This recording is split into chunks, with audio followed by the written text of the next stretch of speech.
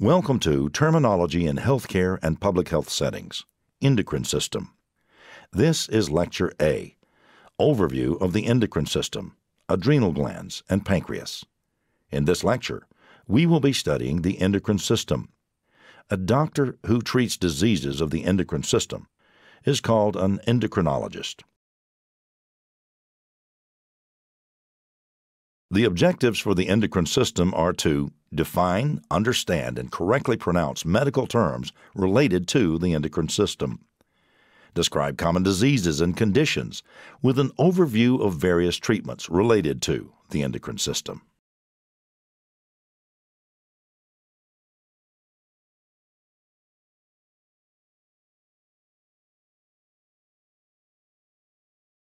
The endocrine system is composed of 8 endocrine glands that assist in regulating our body's activities.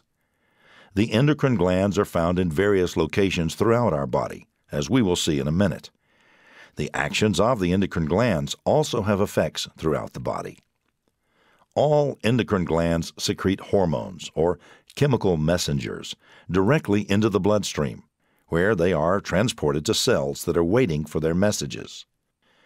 These hormones help your body respond to stress, regulate your blood pressure, and regulate your water and salt balance. The 8 endocrine glands include the adrenal glands, the pancreas, specifically the islets of Langerhans, the pituitary gland, the pineal gland, the ovaries, the testes, the thyroid gland, and thymus gland. Some of the endocrine glands also have additional functions in addition to producing hormones. Examples are the pancreas, the testes, and ovaries. The slide shows the various locations of the following endocrine glands throughout your body. The thyroid gland is in the neck. The thymus gland is in the middle of the chest. The adrenal gland is right on top of the kidney. The pancreas is between your 2 kidneys. The ovaries and testes are in the lower part of the abdomen. Hormones are natural chemicals produced and released by the endocrine glands. Hormones are thought of as our body's chemical messengers. The 8 endocrine glands secrete hormones into our bloodstream. In the bloodstream, these chemical messengers go to various organs and tissues to generate a specific reaction by the body. The organs and tissues are affected by their presence. The presence of hormones results in changes such as growth and development of our bodies. Hormones can act in minutes, hours, or even weeks. Hormones also affect metabolic processes, digestion, blood pressure regulation, reproduction and sexual function, and even our moods. Hormones are powerful. Having too little or too much of a hormone causes various hormone disorders. The level of hormones that is secreted into our bloodstream can be affected by factors such as stress, infections, and changes in the levels of our blood's fluids, causing disturbances such as electrolyte imbalances. When your body does not respond to hormones the way it is supposed to, hormone diseases can occur. One of the most common endocrine diseases in the United States is diabetes. We will learn more about diabetes when we discuss the endocrine gland known as the pancreas. An adrenal gland is located near the top of each kidney, which is why the adrenal glands are also referred to as the suprarenal glands. Each gland has 2 layers, an outside layer called the adrenal cortex, and the inner layer referred to as the medulla. The adrenal cortex secretes 3 types of hormones that are referred to as corticosteroids. Each one affects the body in a different way. One helps the body to regulate the metabolism and level of glucose. Another hormone, aldosterone, assists the body in maintaining an electrolyte balance. The last type of hormone produced by the adrenal cortex contributes to the development of secondary sexual characteristics and are essential for reproduction. The adrenal medulla secretes two hormones that are responsible for physiological changes that enable us to respond to and react to stress. One example of an adrenal gland disorder is Addison's disease. This is also called adrenal insufficiency, adrenocortical hypofunction, and hypocortisolism. Addison's disease occurs if the adrenal glands don't make enough of the hormones that help your body respond to stress, regulate your blood pressure, and regulate your water and salt balance. How does someone get Addison's disease? Sometimes, when people have problems with their immune system and it attacks their own tissues, damage to the adrenal glands can occur. Symptoms of Addison's disease include weight loss, muscle weakness, fatigue that increases over time, low blood pressure, and patchy or dark skin. Diagnostic tests such as ACTH or cortisol test are examples of laboratory tests that help in the diagnosis of Addison's disease. The treatment is to take hormone medication for the remainder of your life. A number of diseases can affect the adrenal glands, including several types of cancer. Examples include adrenocortical carcinoma, which is cancer in the outer part of the gland, neuroblastoma, a type of childhood cancer, and pheochromocytoma, which is a tumor of the medulla that causes hypertension, weight loss, and personality changes in the patient. Fortunately, adrenal gland cancers are uncommon.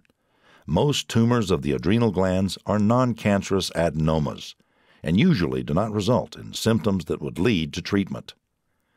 Possible treatments that a physician could consider in the treatment of these types of cancers of the adrenal gland include surgery, chemotherapy, and radiation therapy.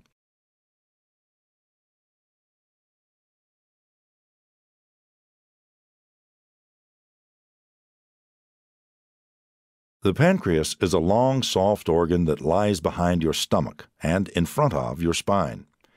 As one of the endocrine glands, it is responsible for making insulin and producing or secreting enzymes or chemicals that assist the body in the digestion of food.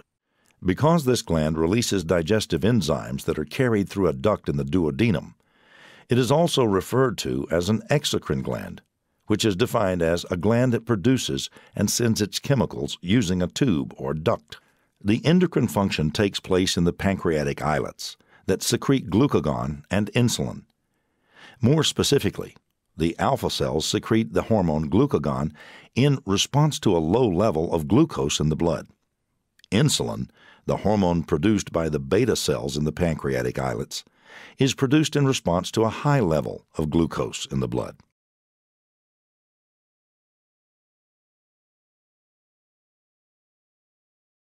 Diabetes is a disorder that is identified when your blood glucose or blood sugar level remains above the normal levels. With type 1 diabetes, your pancreas does not make insulin. Insulin is a hormone that helps glucose be absorbed into your cells to allow them to create energy. Without insulin, too much glucose stays in your blood. With this excess insulin, damage can occur to your heart, eyes, kidneys, nerves, and even the gums and teeth.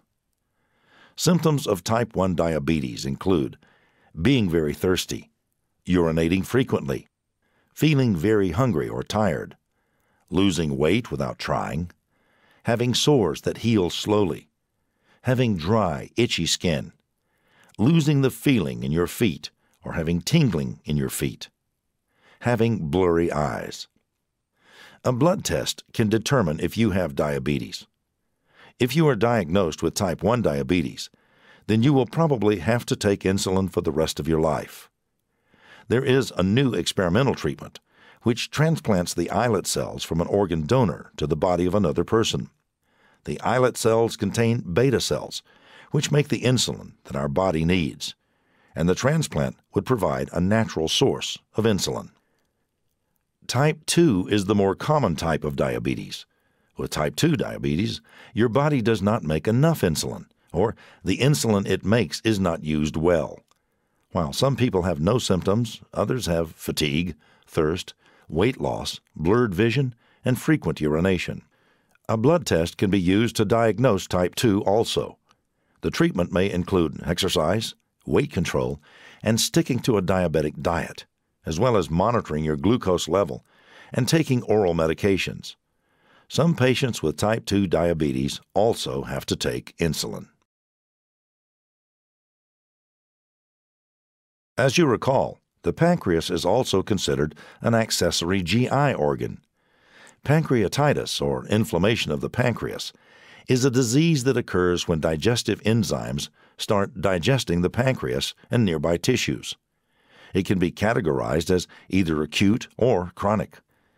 Acute pancreatitis means inflammation of the pancreas and can occur suddenly.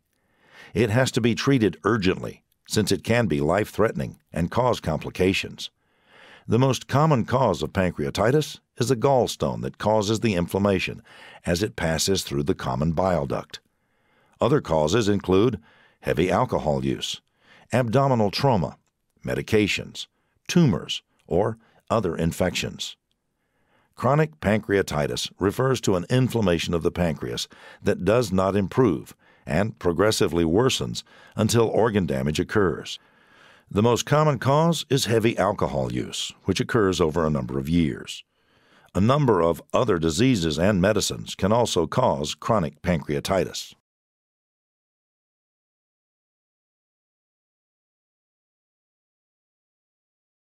Symptoms for acute pancreatitis include swollen and tender abdomen, nausea and vomiting, fever, a rapid pulse. Symptoms for chronic pancreatitis include some of the same symptoms, but have additional ones also: nausea, vomiting, weight loss, diarrhea, oily stools.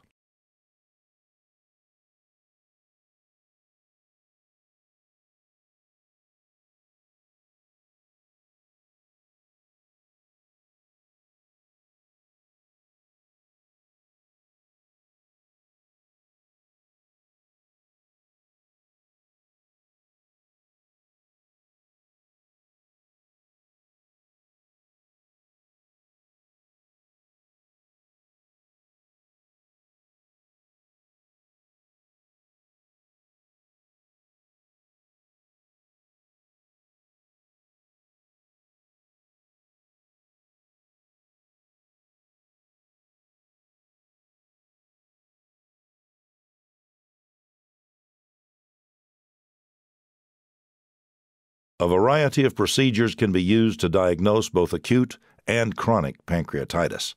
For example, abdominal ultrasound, computerized tomography, also known as a CT scan, endoscopic ultrasound, or EUS, magnetic resonance cholangiopancreatography, or MRCP.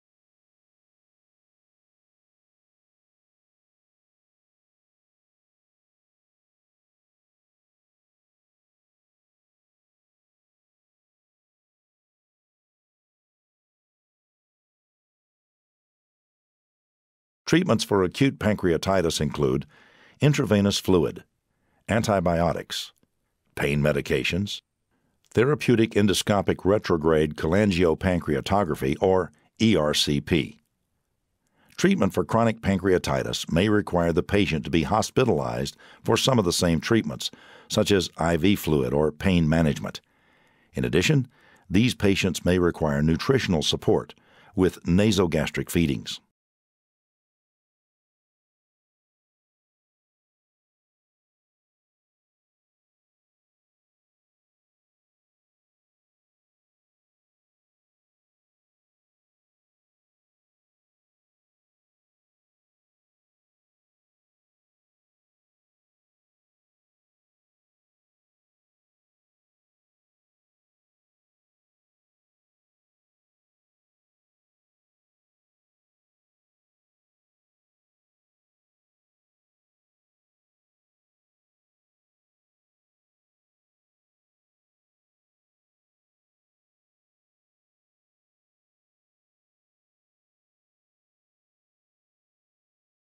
Cystic fibrosis, or CF, is a genetic disorder in which thick, sticky mucus can block the tubes in your pancreas, as well as other locations in the body.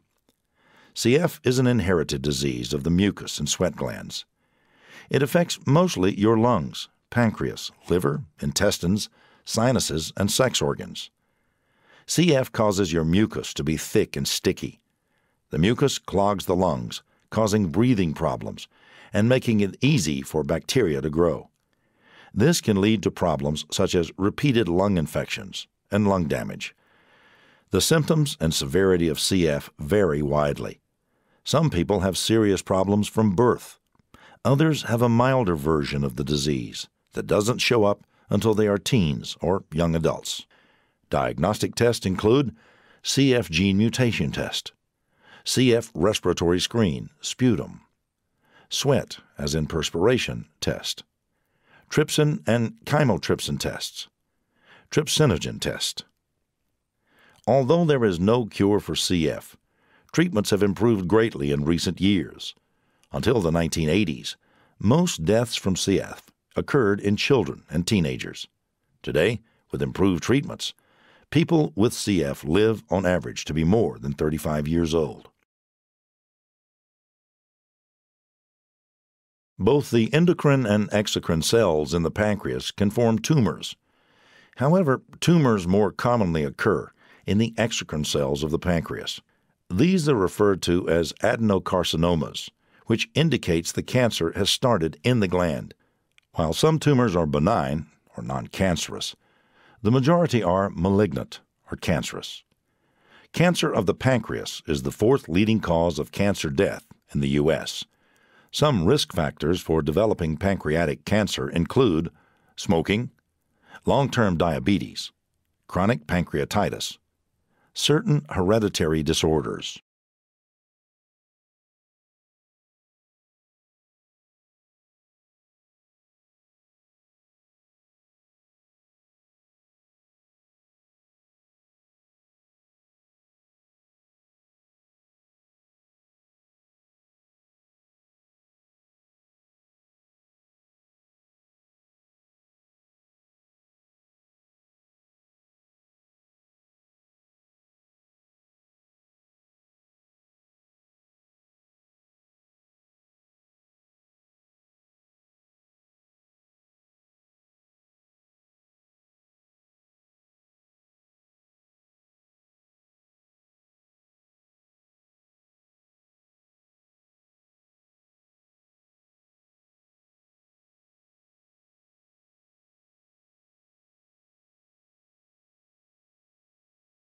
Pancreatic cancer is hard to catch early.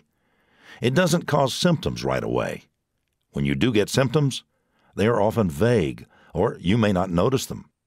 They include yellowing of the skin and eyes, pain in the abdomen and back, weight loss, and fatigue. Also, because the pancreas is hidden behind other organs, healthcare providers cannot see or feel the tumors during routine exams. Because it is often found late, and it spreads quickly, pancreatic cancer can be hard to treat. Each type of tumor has different symptoms, and each is diagnosed by using different diagnostic tests. The treatment options and survival rates vary depending on the type of tumor identified. Possible treatments include surgery, radiation, and chemotherapy. Treatment is determined by the stage of the cancer. Staging refers to how far the cancer has progressed.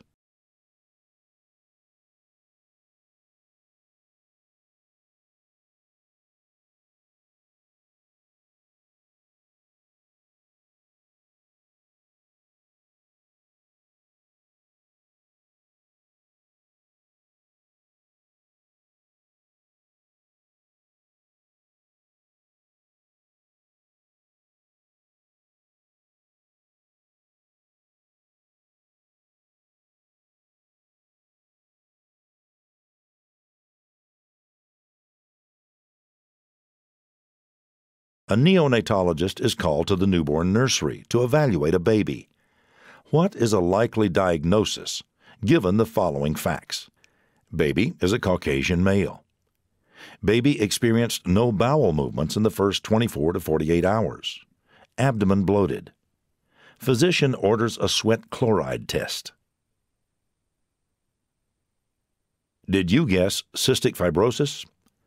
Cystic fibrosis is caused by a defective gene, which causes the body to produce abnormally thick and sticky fluid, called mucus. This mucus builds up in the breathing passages of the lungs and in the pancreas and the intestines. Symptoms related to the bowel function include abdominal pain, increased bloating, no bowel movements in the first 24 to 48 hours of life.